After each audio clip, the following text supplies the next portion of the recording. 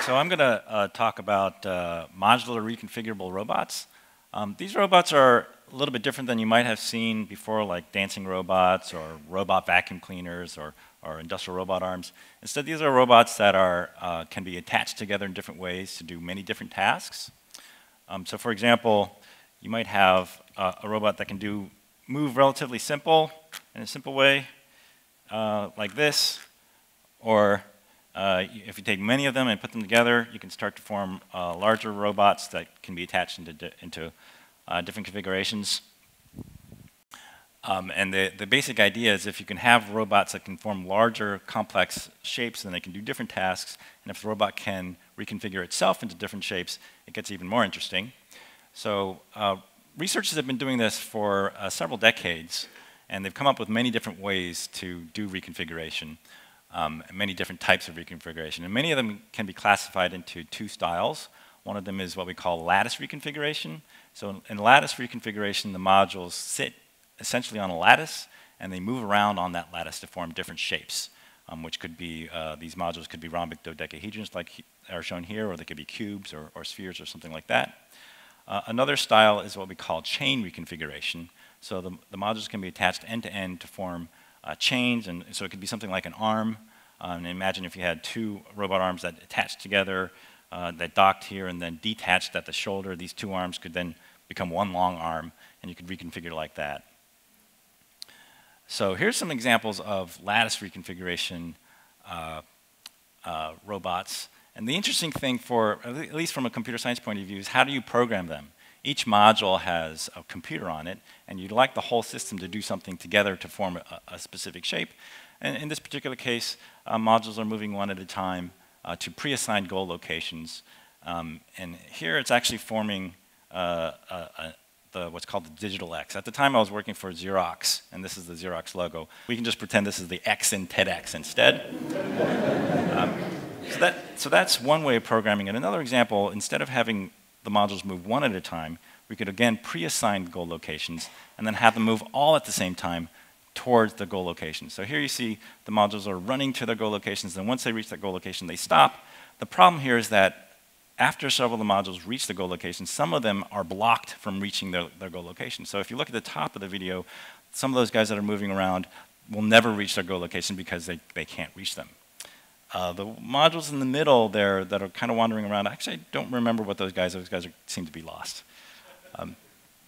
So a better way to do this would be to have not predefined goal locations, but rather modules which are closest to a goal try to get to that goal location and then stop once they reach it. And the key here also is that you have a goal ordering, so that when they reach a goal, the shape actually kind of grows out from a base configuration. So in this case, there are 600 modules that are forming a cup shape, like a teacup.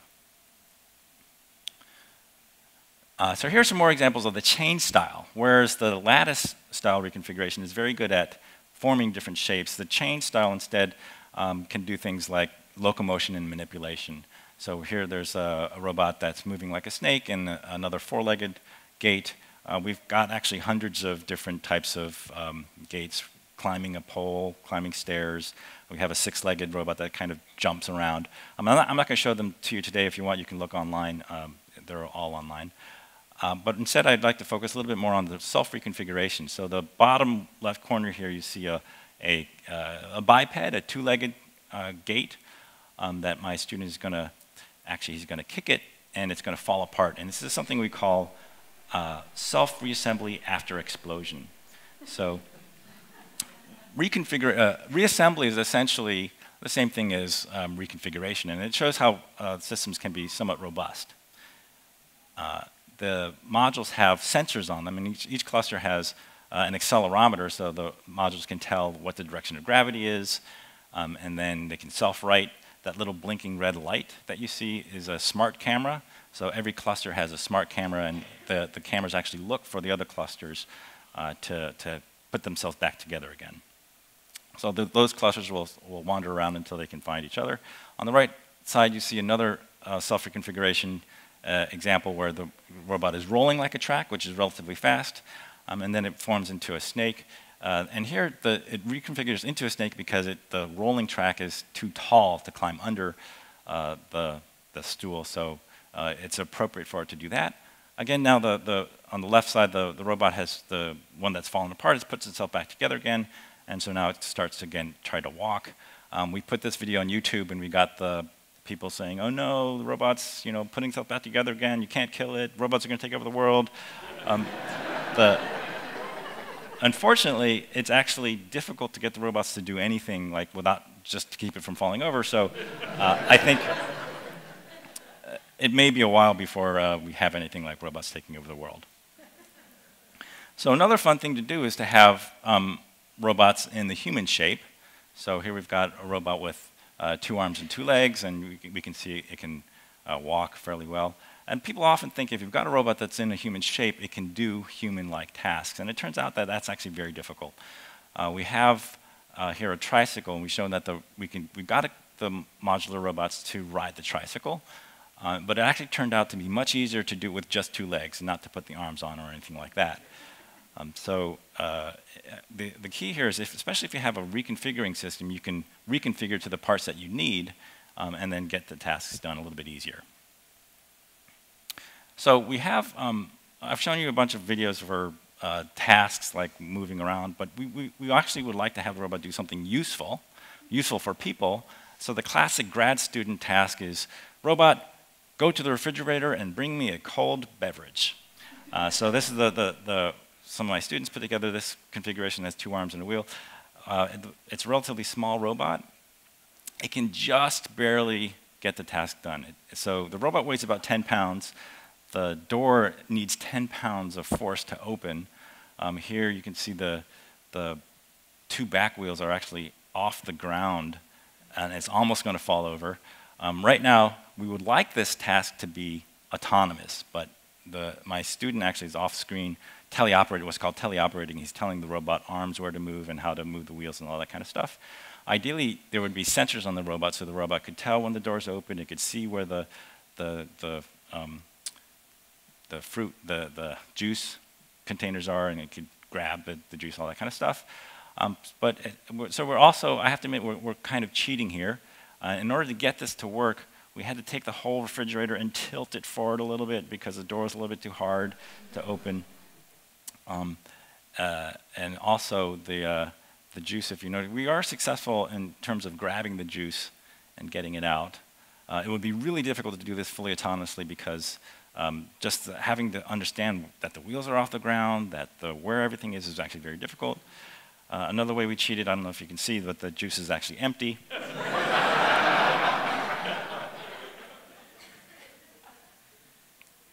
So I'd like to tell you a little bit about our latest system, which is called SMORES. This is a self-assembling modular robot for extreme shapeshifting. Whereas before we talked about the lattice reconfiguration systems, which are good at reconfiguring into different shapes, and the chain reconfiguration system, which can do tasks, this system can do both. So, and actually can do a third thing, which we call mobile reconfiguration. As you can see, they drive around on the environment, and they can dock and undock from each other. So to do the chain reconfiguration, essentially there you can see it's forming like an elbow. You can attach a bunch of them end to end, and you can have arms. If you had a grid of them, then it could do something more like the lattice reconfiguration. And essentially what you have to do for lattice reconfiguration is to be able to move from one lattice location on another, which you'll see in a minute. These systems actually dock and undock magnetically. The red and green dots show the polarity of magnets, and they attach and unattach that way. We exploit the property of magnets, which in the fact that they're strong in tension, but weak in shear. So when it wants to undock, it actually sticks a key out, twists the key out, and then undocks that way. So what we'd like to do ultimately is to have a lot more than 2. Right now, so far we've only built 2. We're in the process of building 30 modules for a grant that we recently got from the National Science Foundation. Along with Cornell, the goal of the project is to actually make these systems useful. And one of the hardest things, so we're going to make 30, and that's pretty straightforward. The harder thing is to actually program them.